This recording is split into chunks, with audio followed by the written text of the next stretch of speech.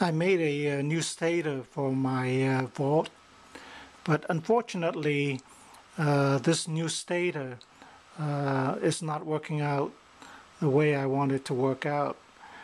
The wires on the stator is 20 gauge and I have 6 coil for the stator.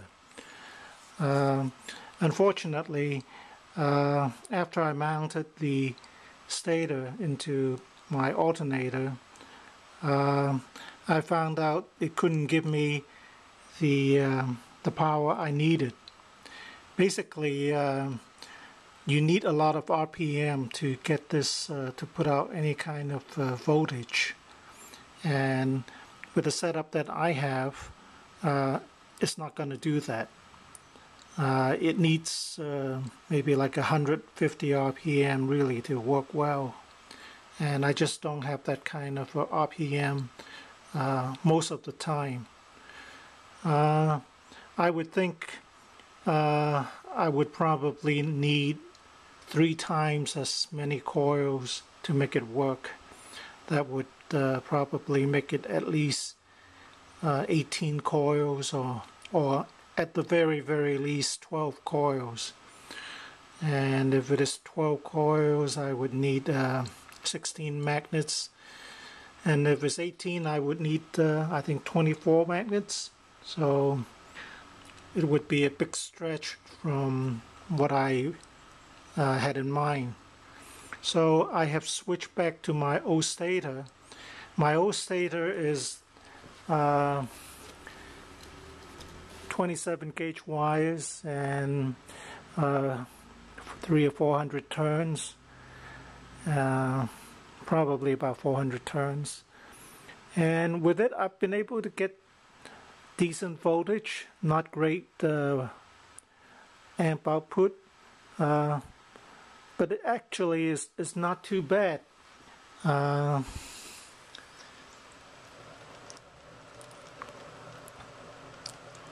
At about 60 RPM, it will light up these 10 LEDs, and if it goes anywhere, you know, like 120 RPM, it's actually pretty bright. It would go up to close to 30 volts.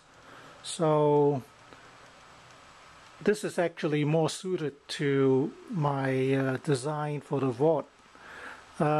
Usually when you have the vawt installed, the alternator is not going to turn as fast as when you're spinning it by hand. When you're spinning it by hand, this is actually very fast in actual situation. It's just not going to do that on a regular basis. So I'm going to switch back to this old design, and someday if I have the nerve to handle those big magnets, and if I have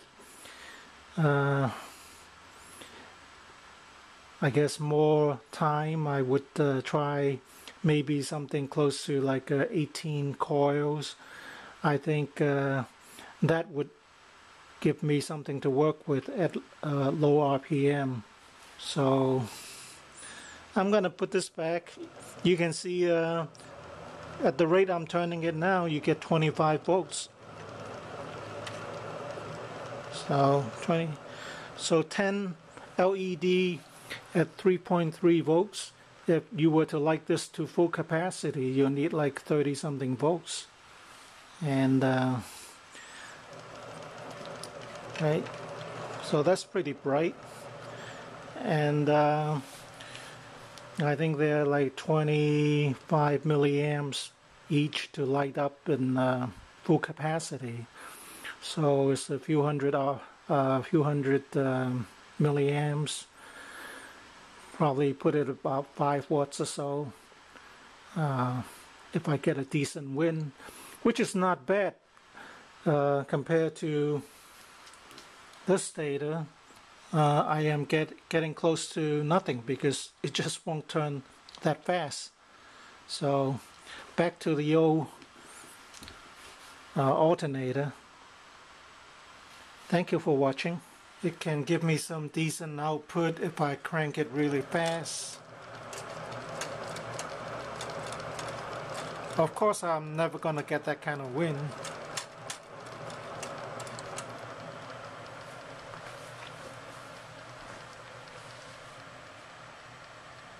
So that's it for now.